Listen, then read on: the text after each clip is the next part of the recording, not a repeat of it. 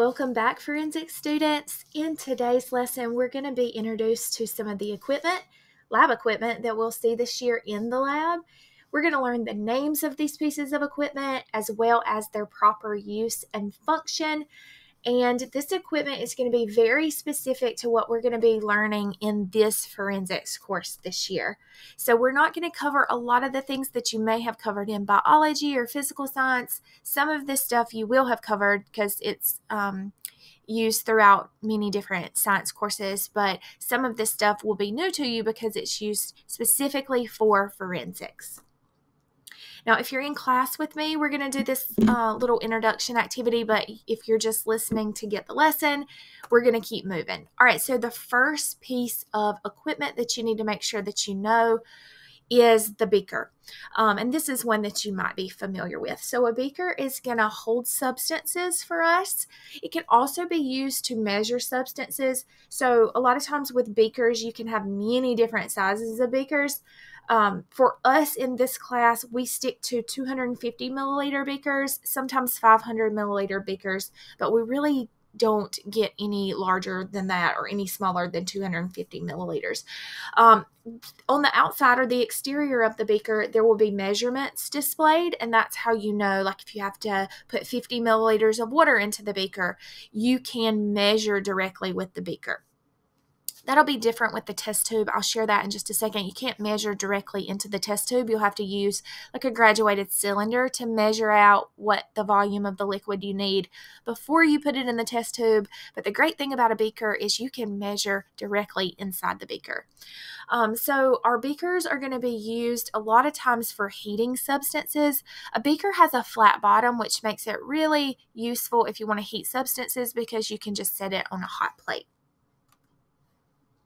Now our test tubes are typically made of glass. Some are plastic. For the ones that we use mostly this year, they'll be made of glass.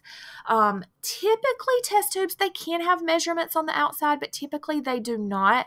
So if you need to measure out 50 milliliters of a solution to pour into your test tube, you might have to use a graduated cylinder to get those measurements and then transfer that into your test tube. The purpose of a test tube is really just to hold substances for testing.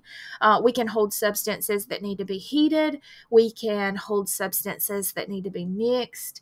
And then we can just hold substances that need to be tested. And I'm thinking about like a toxicology lab that we'll do later where you have to test things in a test tube. And the purpose of the test tube for that particular lab is just hold our substances. We're going to be using gloves a lot this year for a lot of different things. The purpose of gloves, of course, is to protect our hands. And we're going to use gloves in the lab, but we're also going to use gloves out in the field. So this year in forensics, we're going to be out and about doing a lot of investigation work. And in a lot of those little mock crime scenes and investigations, gloves are going to be required. Forceps on the street, these are sometimes called tweezers, but in the science lab, these are called forceps. And forceps are just going to help us grab small objects.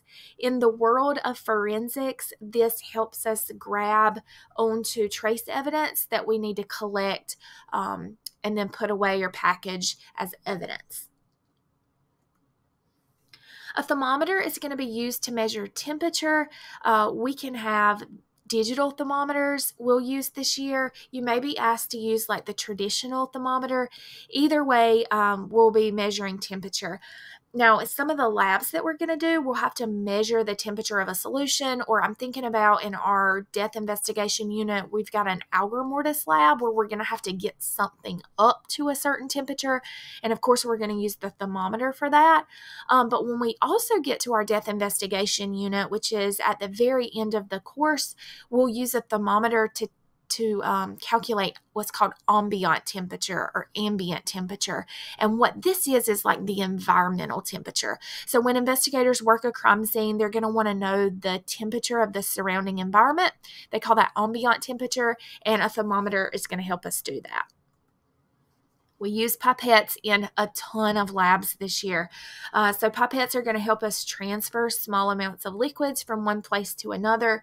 Most of the pipettes that we use are going to be plastic disposable pipettes, but some are glass and they come with like a little rubber stopper at the top. We might see both, but either way, pipettes are used to transfer small amounts of liquids. Earlier, we talked about test tubes.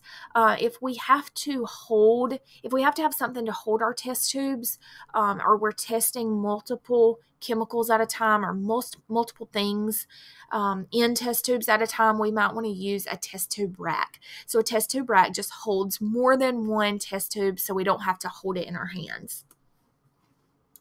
Now, in our last lesson, we talked about lab safety symbols, and one of the lab safety symbols that we discussed was the safety goggle symbol, or the glassware safety, not glassware safety. You would have to wear goggles with the glassware safety symbol, but we talked about the safety goggles symbol, and that just means that you're going to be working with either glassware or heat or fire or chemicals, and you need to wear something to protect your eyes.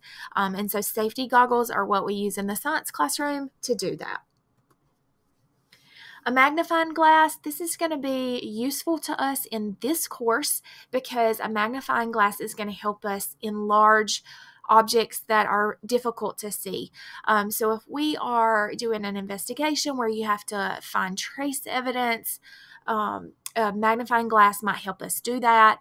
I know when we talk about fingerprints, sometimes it's difficult to see the ridge patterns on fingerprints, and so we use magnifying glasses to help us enlarge those prints so that we can identify different minutia patterns.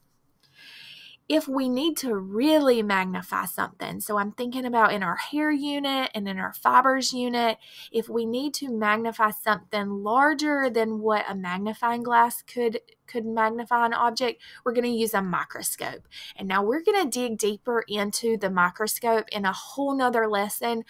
So I'm just going to leave it here. A microscope magnifies small objects. Now, with a magnifying glass, with a microscope, we're going to need something to hold the specimen that we're trying to enlarge, and that's going to be a microscope slide. So microscope slides come in plastic. They can come in glass. We'll use both this year. And we're going to put whatever specimen we want to enlarge on the microscope slide, and then we're going to cover it with something called a cover slip.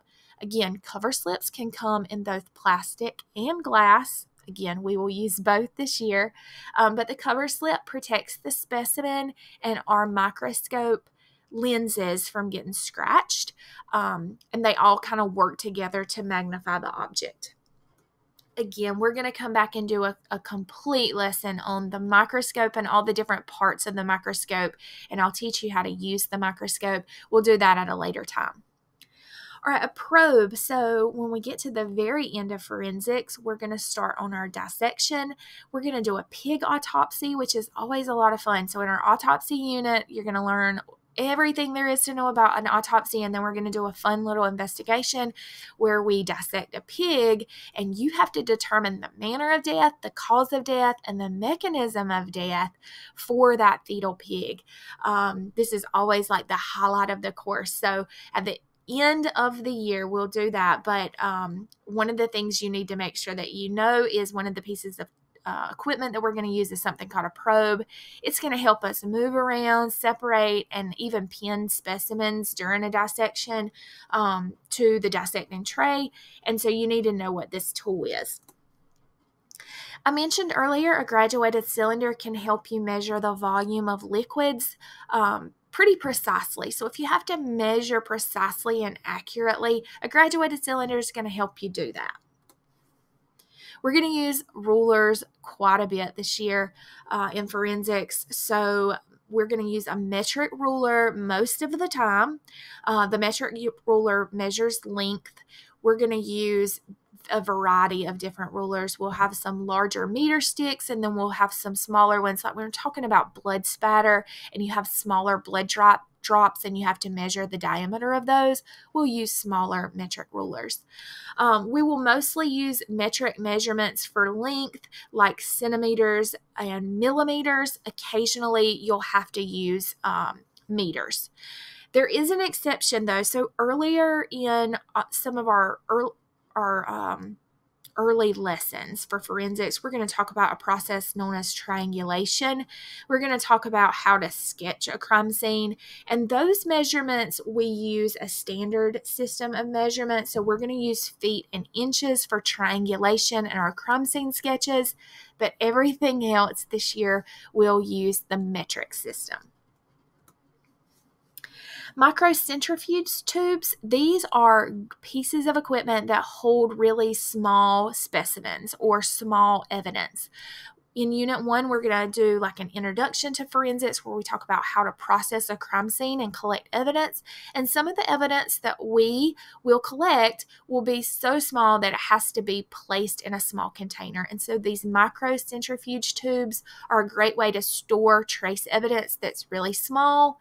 There are also some labs that we do this year where we pretend to be the lab and we've got evidence that has been collected from a crime scene and it's sent to our lab for testing, and it will come to us in these microcentrifuge tubes.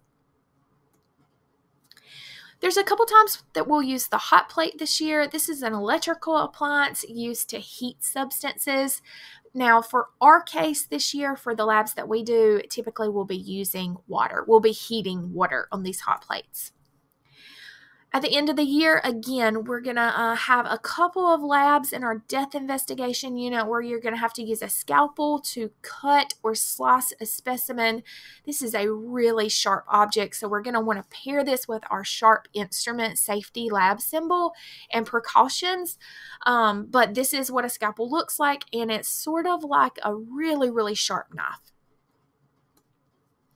Digital balance, we use this a ton in all science classes.